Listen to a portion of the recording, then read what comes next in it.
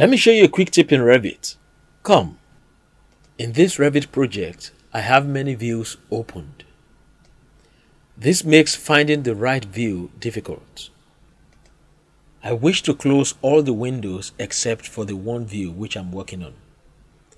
Instead of closing the views one at a time,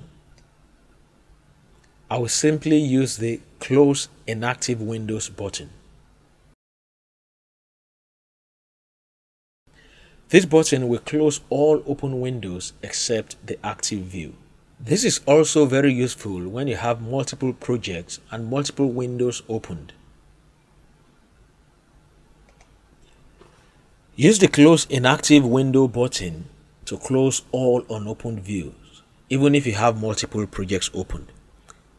So I hope that was helpful. Remember, it's only simple if you know how to do it. If you don't know, you don't know. Let me know in the comment section if that was helpful.